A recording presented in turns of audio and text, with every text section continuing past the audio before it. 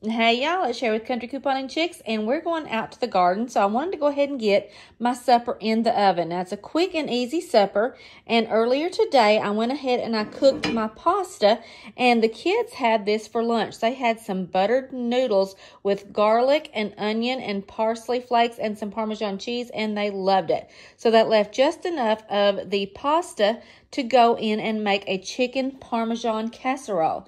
And this chicken Parmesan, this is nothing but sauce and chicken broth and some chicken breast that I put in the crock pot on Sunday and cooked this until I could shred that chicken apart. And then, of course, I added in some spices like Italian, garlic powder, salt and pepper, and all of that good stuff.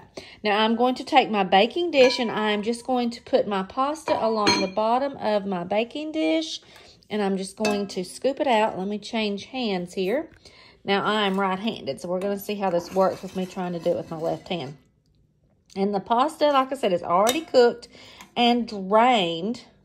And I just love the shape of this. I got this from Aldi, and it's just a neat shape. I'm not even for sure how you pronounce the shape of it, but it just is something different.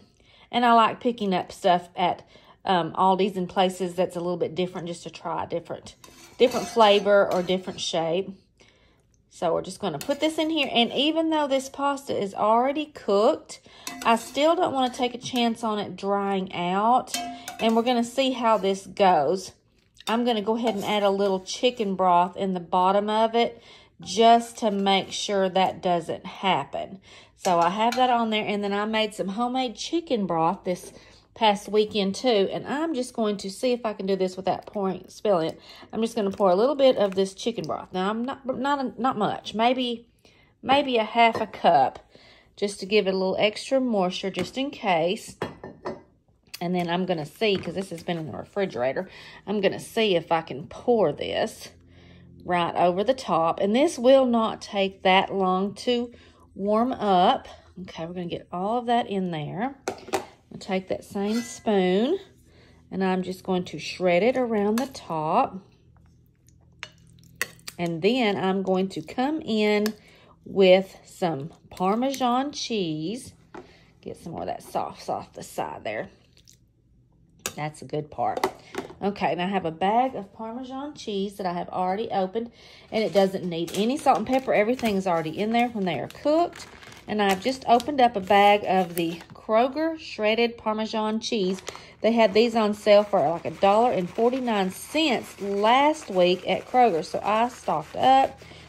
I always put a lot of bags in the refrigerator and the freezer when they go on sale. And they will last in the freezer for quite some time. I love having the extra cheese. I'm going to use my fingers and spread that all around. My hands are clean, and I'm just going to pop this in the oven, let it warm through, and let all that cheese melt on top, and then I'm going to serve it with some of my homemade bread that I also made this weekend, and I'm going to turn it into some garlic bread. So we'll be back to show you the finished product. Okay, the cheese is melted, and Parmesan doesn't exactly completely melt like other cheeses do, but it is definitely getting good and crispy around the edges. You can see the bubbling inside of it, and I think it's going to be so good.